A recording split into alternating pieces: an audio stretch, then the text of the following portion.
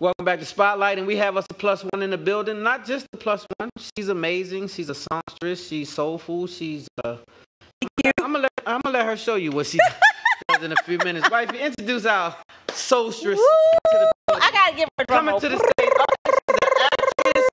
This young lady turned plays Wait out. a minute. She's the author too now. Wait. She's the author too now. You ain't actress, singer, songstress, probably writer, producer, everything. The one and only Yana Crawley, y'all. Welcome to the party. Welcome to the party. Thank you for having me at the party. You know, I love the party, and the party started, the party finishes. Yes, hey, you we are. invited the right person. In the building. Yana is in the building. I have been trying to get Yana on the show probably for about maybe 6 to 8 months now. We finally made it work. Woo. Yeah, you worked the way, though. You looking amazing. Yes, girl. Thank yes. you. Thank you so much, guys. Thank you for joining the show. Thank you for being a part of our Spotlight family, Yana. And thank you for being just the amazing woman that you've been. Everyone knows, if you don't know, Yana is from the DMV, and she has blossomed and been all over the place, right? And Yana, I think you started way back in the day with Listen Band. Is that right? Let's take it back. Let's take it back. So I first started singing. I grew up in Washington, D.C., Southeast bred, you know, Southeast born. Hey. I started singing Southside. at First Baptist Church in Marshall Heights, right on the hill in Southeast. And then as time progressed, I just started singing in a lot of choruses and choirs. I would always do theater. I remember doing stuff for UDC and my summer jobs, and I would always pick music and arts. And then go-go is in my blood, so you know go-go is our native music. It's the thing. It's nothing like it. And so a bunch of kids from Eastern High School, me and my brothers, I was the first female. Listen, they put a band together, and I used to go to Tacoma Station. I used to sing with them every so often, and they was like, "Yo, why don't you just join the band?" And so after I joined the band, it was over. We kind of reigned for like 7 years in the city, and it was a great time, a good time. I was able to quit my job and just do that and pursue my singing career and all that good stuff. So it's been uphill ever since, you know. And I just thank my brothers for asking me, because it helped me with my performance now. You know, now that I'm performing, I think that groomed me for now. So I'm just grateful for my teachings with this and all the culture that I got from DC, because I'm in Georgia now, but don't try to kick me out. I'm still a Washingtonian. Okay? Oh yeah, nah, you the home team. You the home team. You can never get kicked out. So we can tell that the quarantine is serving you well. So let's talk about some of these projects and let them know what you have going on, because I know you got a lot. Well, before we get to that, though, I mean, there's one missing piece of the puzzle from way back, and that is the second season of BET Sunday Best. Do y'all know who the winner was? Wait a minute. How can we Do y'all know? Wait a minute. Do y'all know who the winner was? I'm talking about this young lady can see her whole face off. Now, if y'all can go back, y'all can know that she deserved it, she won it, and she been winning ever since. She's been winning ever since. Wow. 2009, I actually mustered up enough nerves to go get in that line at BET. I remember when BET was over there off Rhode Island Avenue. Yep. Yes, girl. I stood in that line, and it was a long process, but I'm glad I stayed through it. It was actually a 2-day process, and then I went on to come to Atlanta to tape once I got the go-ahead, the yellow slip to say that I, you know, was a contestant on the show.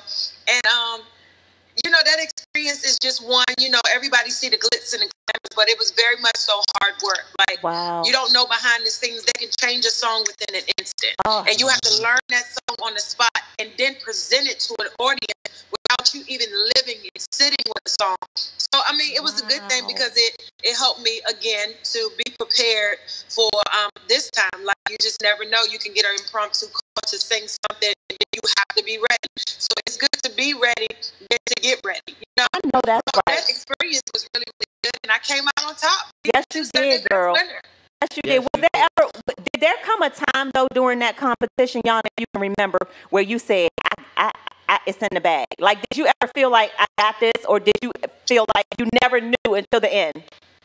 I didn't feel like I had it in the bag, but once after I sang Grandma's Hands, I feel like I gained the likes of the audience. Yep. The audience inside and then the audience abroad, like outside the network television station, because I just believe that once Kirk Franklin called me back to sing that line again, it was just like, oh, this chick can really blow, like outside of she just acapella just blew. Yep. So at that moment, I kind of figured like, oh, I can do this. Like I'm in the runnings, but I never was to the point in my mind where I said, oh, I got this. You know, I was just riding off faith. I was just asking God to continue to give me strength because I was nervous. I was really, really nervous.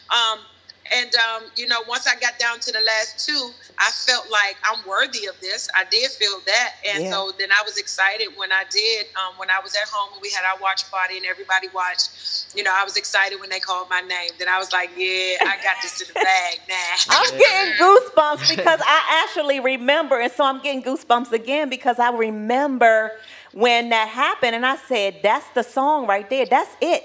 That is it. Yeah. It's about to be over. And it really was. And so I have been so happy. And I have been like a Yana groupie ever since. And, of course, I'm from the DMV. So I've been to see Yana do her thing on stage with Listen Band, just all over. I mean, you have just been an amazing, glowing person. And I know you have bad days, Yana, but every time I've seen you do an interview, red carpet, anything I've seen, it's always been the same glowing Yana, like always.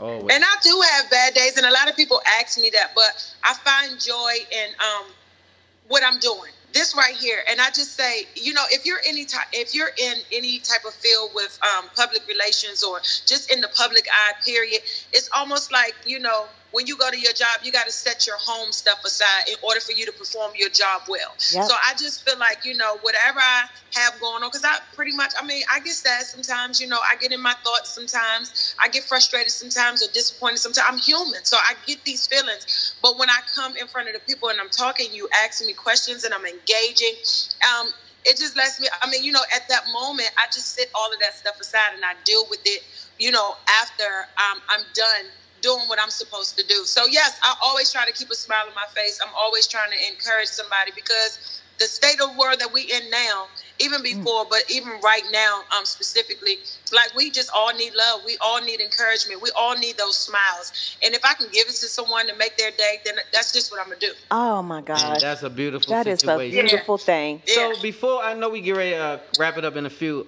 but I just wanted to ask you, who is that one person that has inspired you to become the great singer that you are? And then, two, what artists do you pop in when you're going to take that long ride? What would it be? Who would it be that you want to listen to?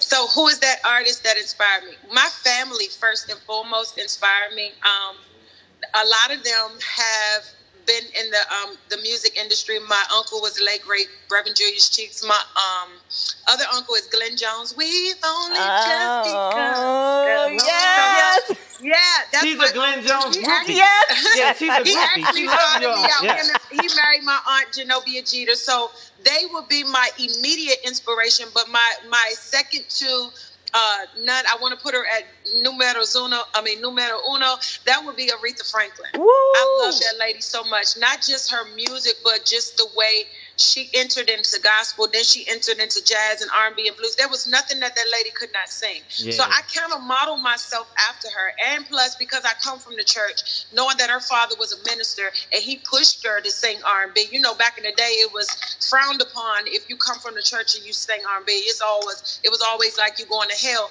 But now I just feel like, you know, people have gotten past tradition and gotten past religion, and they see that music is music, and it's a means to bring people together. And I always say music is the one thing that I lose myself in, but yet find myself. No matter what it is, I can lose myself in the music, but yet I find myself in the lyrics because lyrics really uplift you. So Aretha Franklin would be the second. Yeah. Okay. So then my family, then Aretha Franklin. Now, who do I pop in when I'm on a long ride? Because I listen to music while I'm on a long ride. I would pop in Brandy. I would pop in Aretha. I like old stuff like Anita, like, oh God, Frankie Beverly and Maze. Some of the new school cats like Khaled, like Lucky Day. Yeah, soulful music. You know, all the good stuff. Soulful. Good R&B. Joe, you know Joe. So it's all of that. Yeah, so you like a lot of that neo soul grit. That grit. I like all of that soul singing. Like, don't give me none of that computerized. auto-tune songs, because when you get up on stage, hey, what you doing? I mean, you're not even hitting the notes that I heard you record. So I like singers, because I come from singers. So I love to hear singers sing. And she's a singer. Remember, we saw her at Blues Alley singing. The most recent time that we saw Yana was at Blues Alley, up close and personal. She did the Aretha Franklin tribute, and let me tell you something. That's when I knew. That's when I was like, you late to the party. Thank you for supporting me. Thank you. Of course. But when I tell you, when we rode home and we were just talking about how your voice is so amazing. Wow. Like, we was just like, wow. And then Terry was like, and I was in a play with her. Yes. Yeah. What was what was the name of that play? Confessions of a Side Chick. Confessions of a Side Chick. Remember? That play was good. That's right. Shout out to Lavelle. Shout out to DC Black Broadway and Lavelle Law. That was fun. Shout out to Lavelle. Yeah, for sure. That was a fun time. All right, well, we got to talk about really quickly your new single, I believe, Reasons, and we need to talk about this book because I know about it, but I want everyone else to know about what you got going on now, Yana, because you got some amazing stuff out right now. Thank you. So I wrote a book last October. It's called Pieces of Me, Pieced Together by You. And it's a devotional memoir about my life. I'm sorry, I keep doing that. Somebody's texting me. I should have put on It's okay. And it's really, really good because it's a 21-day. It's storyline, then it's prayer. Then it gives my little yah-yah moments, the moments that I have when I'm sitting, I'm pondering, and I want to speak and say something to encourage young women and men. So I think it's really, really good. A lot of people said they found themselves in my writings because I'm talking about a lot of stuff that I have not talked about. And the thing I wanted to do was I wanted to go back to the little girl in me, because the little girl in me was still in me as a big girl, as a grown woman. And sometimes we have to go back and attack those things that traumatized us when we were younger, because if we don't, then we carry them over into our older age, and we like, well, why do we act like this? Why would he do this? So they do that, I'm triggered and I get angry or I get upset. That's because we need healing somewhere. So I just believe in my writings. I healed from my writings, and I want somebody else to heal. So it's a 21-day devotional memoir about my life. Then my new single that is out, Reasons. Oh, the song, I love it. Yes. It's just basically talking about God gives me the reason to smile again. I can sit and I can ponder, I can talk to him, but after I'm done, it's just like, okay, it almost feel like I'm renewed, I'm rejuvenated, and he gives me that reason to smile again, and only he can do that, and only his real love wins. So that's what the lyrics of the song says. You can go to my website. I got some other stuff. I am now coming up with my own, look at me, my own body butter. I actually have it. I make it. It's shea butter. Butter for your skin. Okay. Yes. And it's really, really popping. Like, some people are really latching on it, and sales are doing good. Look, this COVID has made me dig in my trick bag. I know that's right. Hey, you've been coming out with some tricks. Yeah. So I have men's scent and I have female scent. I also have men beard oil, and I'm in the process of making some hair oil for women because, I'm a licensed cosmetologist. So I'm doing all my research and all that stuff for hair growth and, strengthening the hair, the elasticity and all that good stuff. It. So I got all that stuff. I have T-shirts and everything, and I'm coming out with a new fashion piece soon, and I will be releasing that soon. I don't want to say what it is, but I'm getting on a call tomorrow to do the final touches on it. Ooh. So you know what? I'm just trying to exude everything that God has inside of me. I'm so proud of you. What's that website where we can get all that good stuff on there? What is it? My website is www.IamIanaCrawley.com. YANNACRAWLEY.com. You can book me through there. You can go in there, /shop. You can look at the store that's on there. And I got some of my writings on there also, because I write poetry and little excerpts and all that good stuff. So you can learn me through that also. Well, we love you, Yana, so much. Love you too. I don't have any other words to say other than you're amazing. You are very much so amazing. So what I want to know is, we don't really believe that you have a single out. So we wanted to know if you could just sing us out of here with a little smidget. Stan said he don't believe. We just was waiting on a reason, and I think the name was a reason. So that was the reason. Yeah, I just needed a reason. So I just gave you a reason. So I was wondering, was you a real singer? You know, I mean, Stan, he don't believe you, some Yana. people might not have heard you yet. So we want to know if you can give them a little So the single says, you gave me a reason to smile again. Only you can do that. Only real love wins. You made me believe that we could fly. That's why I'm giving my all for the rest of my life. I'm running to you. Yeah. Chasing after you. I don't care where I gotta go. No.